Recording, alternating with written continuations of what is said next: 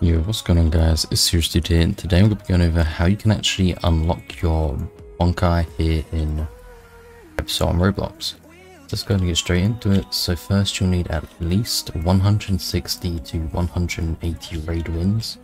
You can join the raids late, it doesn't matter as long as you get the item from it. Then once you check with the guy in Katakara Town, the one with the dialogue that says unequaled, unrivaled, will make me proud little bro, you'll be moving on to stage 2 for your Bankai. So now once you're on stage 2, if you die at all, then everything you do in stage 2 will reset. So for stage 2, you'll need 150 holo kills, 40 elite grips. The elite grips can be from the same person, but they have to be from a different faction. Then you'll need 5 barra kills.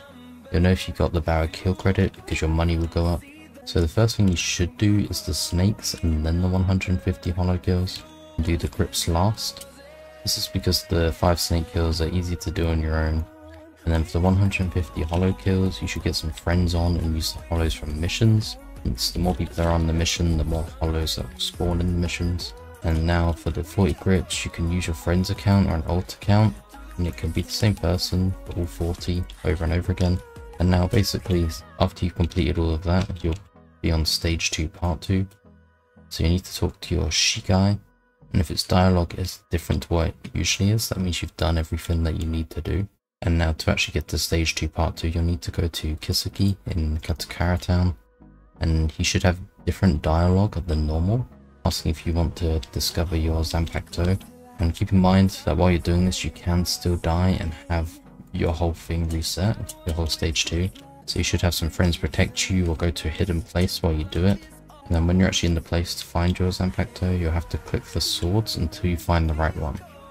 You'll know you found the right one because the sword will turn blue. And if you get it wrong, it will turn red and create a blue pathway to follow to the correct Zanpakuto. And then you'll need to guess it right 3 times to finish stage 2.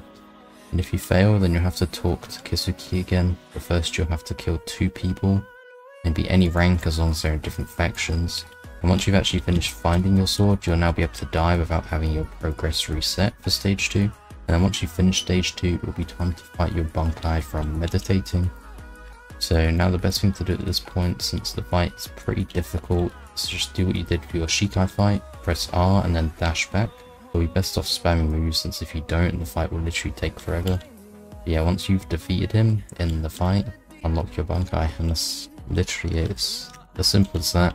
It will take a few hours, so I don't know why I said simple, but now you guys know how to do it.